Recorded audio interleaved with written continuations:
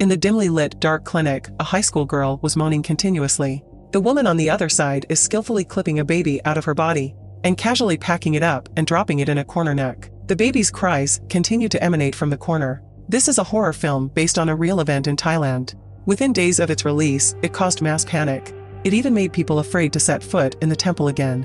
The police found the bodies of more than 2,000 babies in the morgue of a temple. The truth behind the story is even more frightening. Mark and Mary have a lovely daughter and the family of 3 is happy. But recently there are a lot of strange things. Their daughter May is always staring into the dark. She says her brother is calling her. And Mark's side is even more creepy. Not only did he see the dead girl open her eyes while he was working, he also saw the dead man twitching in front of his eyes. At night, Mary takes May to buy a snack at a roadside stall. But May suddenly left alone and went into the temple. When Mary realized that May had disappeared, she searched all the way to the temple's locker. Suddenly a lock came off automatically.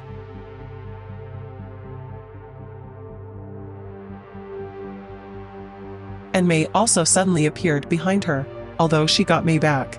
But May went home and became very strange. She was always talking to herself in her room, and she kept saying that her brother was playing with her. May then pointed to her backpack. Mary carefully opened the backpack. She didn't expect that there was a baby's body inside. Mary was very frightened, and Mark also took out an old toy inside, which was very scary.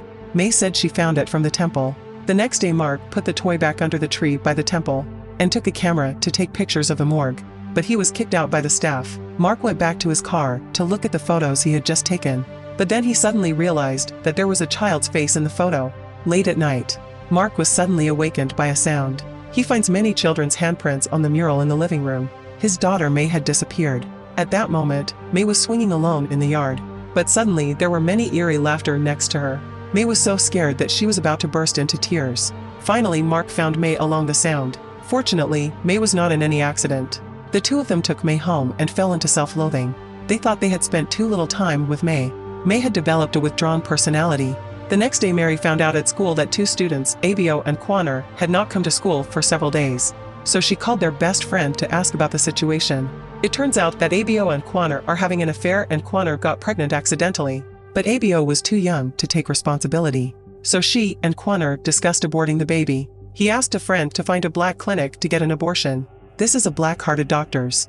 After a heartless ritual, he took out a cold iron pliers. Quaner went home after the abortion and felt sick in his stomach. It was obvious that the operation was not done properly. After learning about the incident, Mary went to Abo's house and found them, and promptly sent Quaner to the hospital. But in the middle of the night, something happened at Mary's house again. The sleeping couple was awakened by the sound of a child.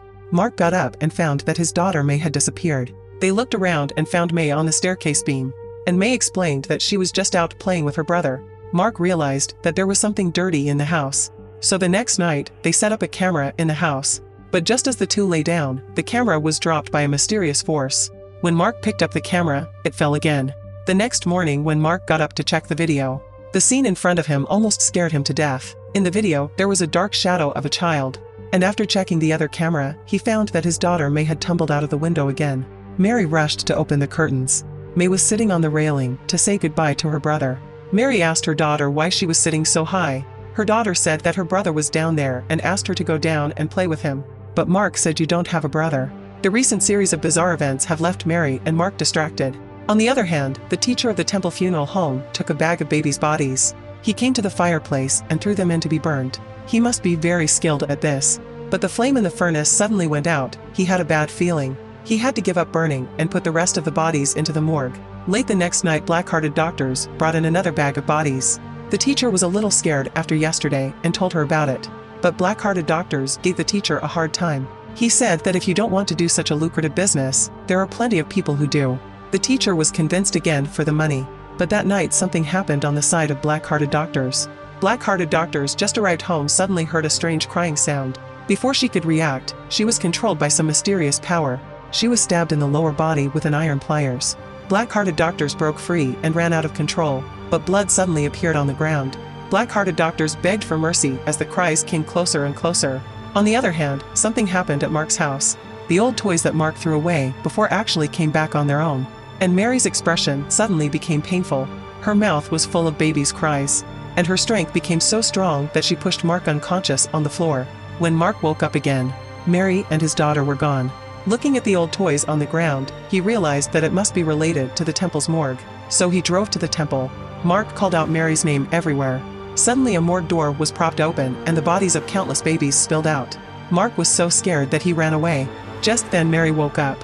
She shouted her daughter's name, but it was obvious that her daughter was right behind her. She couldn't seem to hear or see anything. Just then Mark heard the sound of tapping on the locker door. But then blood suddenly oozed from morgue number 3. He sat on the floor in fear. But when he heard Mary's voice inside, he grabbed a stick and broke the lock. Mary and May were really inside, but Mary seemed to be pulled by something. After a lot of effort, Mary was finally rescued. Mark rushed to carry May out again, but May asked Mark in return, "Daddy, why don't you love me?" Mark was confused by this question. When he turned his head to see, Mary was holding May and looking at him in horror. What he was holding was the body of a baby. With a baby's cold laugh, Mark fell into the blood, and countless baby corpses tore at him frantically. It turns out that Mark is a complete scumbag. When his wife Mary was pregnant, he had found a model, and got the model pregnant. When Mark found out, he told her to abort the baby without saying a word. Unexpectedly, the fetus in the model's belly heard the words. This is what led to this series of tragedies. A few days later, the police received a report from the public. They found the bodies of more than 300 babies in the temple's locker. Soon the master and the black-hearted doctors were arrested. In the next few days, the police found the bodies of more than 2,000 babies one after another. This is the end of the film. According to statistics, there are more than 300,000 abortions in Thailand every year. In other words, thousands of babies are abandoned every day. Through this film, the director hopes to reduce the number of illegal abortions among teenagers.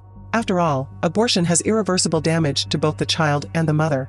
If you are interested, you can see the original film. Title: 2002 The Unborn Child.